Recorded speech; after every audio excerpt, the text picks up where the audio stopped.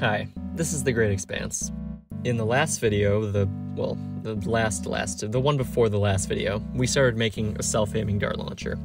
We're going to continue right where we left off last time. I know everyone says this, but really, if you haven't seen the previous video, you're not going to know what we're doing here, so go watch it.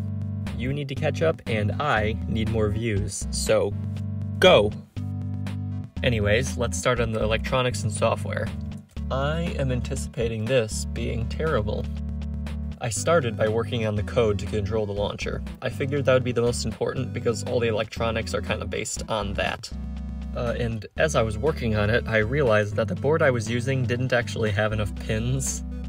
The ATtiny85 only has 6 pins, and I don't really know why I thought that was enough for this project, because it's not. So I ordered a different board, and in the meantime I got to working on how we're actually going to figure out the correct firing angle. This shouldn't be much more than just solving some kinematic equations, so hopefully it won't be a problem. So I implemented a simplified version of the calculation to kind of just see it first, and it looks good. As the wall gets further away, the cannon angles upwards to compensate. It's a little frustrating debugging since I'm not able to write to the console, but that's why I did the simple test first. Okay, now let's do the big boy calculations. I do have to say though, I wouldn't have been able to do this if I hadn't taken physics in high school, so first time I've experienced that. But it has been a little while since high school, so I'm a little rusty with my physics. But I think this is correct. I'm like 90% sure this problem doesn't have an analytic solution, but if any of you nerds think you can find a closed form expression for this, I would love to see it, because I really couldn't find one. Okay, and here are the solution curves displayed on Desmos. It looks kind of weird, but I think it's correct. To solve this for the correct angle, since there was no closed form solution, I basically had to do a guess and check algorithm, but a smart guess and check algorithm. I took a computational optimization class last year in college, and I was kind of skeptical on whether or not I would ever use it, but the knowledge from that class actually did come in handy here. I tested it a little bit on my laptop, and it all looked good, so I could have it run on the microcontroller now. And the new board I ordered just arrived. I got the ATtiny88, and that has more pins than I'll ever need. I stayed with an ATtiny because I didn't really want to refigure out how to program the board, and it was like less than $2 a board. So I got 6 of them for $10.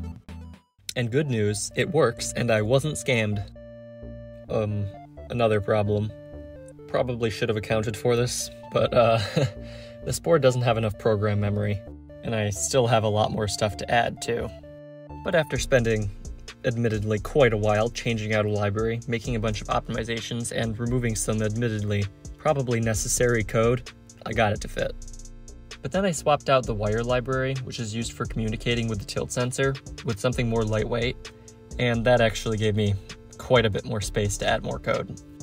Also later, at some point, I force inlined every function, which also saved another few hundred bytes. Anyways though, I spent a while getting everything to work together. Like I said before, debugging is so terrible. When something doesn't work, it just silently fails, and it's so annoying finding where the problem is. I eventually realized that my algorithm for finding the correct shooting angle was really slow in some cases which I had not tested on my laptop first.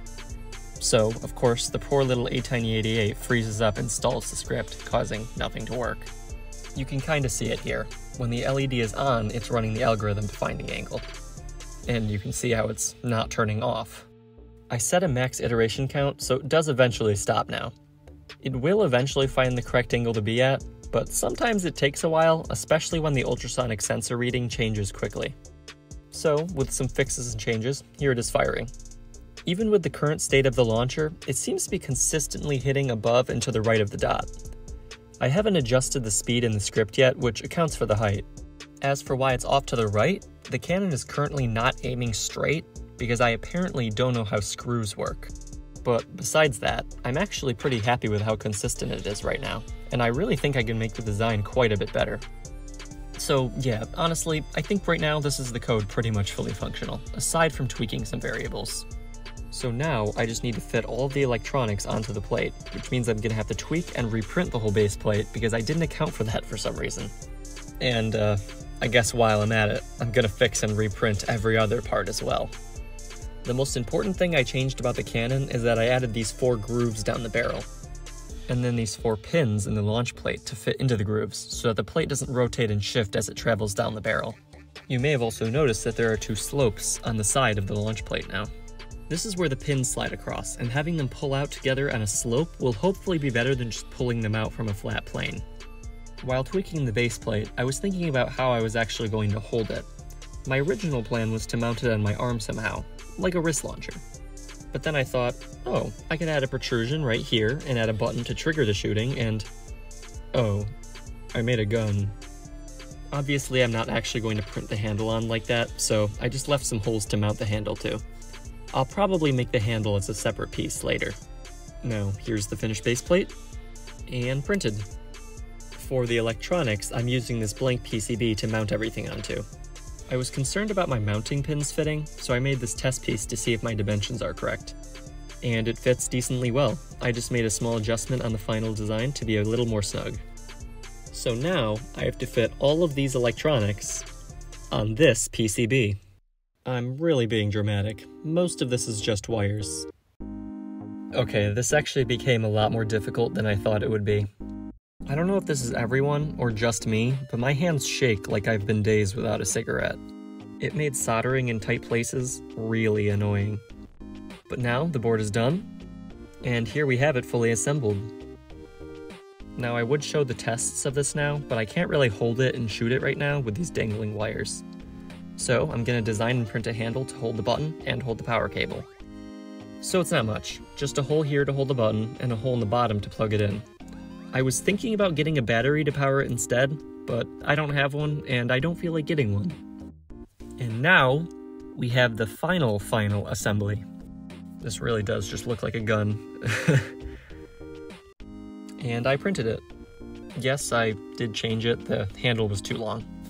Anyway, with it printed out, we should now be done, aside from tweaking some parameters in the script. I attached the handle to the base, and then added the cannon. This should be fully built now. I still think it looks cool, but it is a bit of a mess.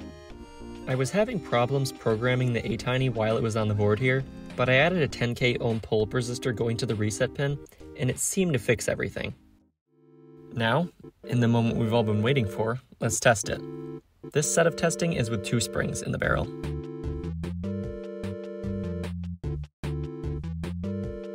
It actually generally hits around the right spot, but as you'll notice, it kind of has a problem with sticking to the board. So I went up to 3 springs. This worked much better. It pretty much always stuck to the board, and we got a bunch more range. And from a close-ish distance, it was pretty much always accurate.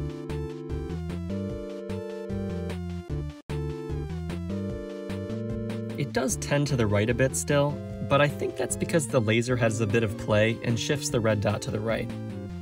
In hindsight, I'm realizing that a lot of the inaccuracy I was seeing was probably the laser not being held in place properly. I probably should have made the hole a tighter fit. Anyway, I continued firing it off for a while to gauge consistency and accuracy. And then all of a sudden, the darts started coming out really poorly. I didn't know why, until I saw this. I guess the plastic couldn't handle being slammed into really hard over and over again. Who would have thought? I kind of figured some part of the cannon would break from the stress, but I kind of thought it would be the cap on the end. But it doesn't matter. It was complete anyway, and I was pretty much just testing it to failure. At least I now know that the end should be thicker, I guess. So, it's not the most accurate thing in the world, but it was never supposed to be. It really just needed to be more accurate than me, and in that regard, I think it pretty much succeeded. I'm pretty bad. There are definitely some problems still. Some I could probably fix, some I don't even know what they are, but regardless, I'm really happy with this. If I could spend more time improving it, I would want to make it more ergonomic to hold and less messy, I guess. The wiring leaves a lot to be desired. I was thinking about designing and ordering a custom PCB so I don't need to worry about a million little wires, but I decided not to for the first draft. Another thing that I would probably want to do is use 1 stronger spring instead of 3 weaker ones overlaid on top of each other, because they tend to scrape against the side and probably result in significantly less dart speed and accuracy. If this video does well, I may make a version 2.0, or at least 1.5, with some of these ideas, as well as your suggestions. This is my first time doing a project like this, so if any of you have suggestions for improvements, I'm very open to them, because some problems I don't even really know how to fix. All of the files for this project are on my GitHub page, which I have linked in the description, so you can check them out there. If someone was able to recreate this from just those files and this video, I'd honestly be pretty impressed. Also, if any of you have suggestions for future projects like this, let me know. I know this wasn't game development like my usual videos, but it's still game adjacent, right? I'm certainly not opposed to doing more videos like this alongside the game dev. But anyways, I hope you enjoyed joining me in my learning process. I think it was a pretty fun project. This project took me quite a while, so really, if you were interested in it and you want to see more, you know exactly what to do. That's it for this one. So, bye-bye.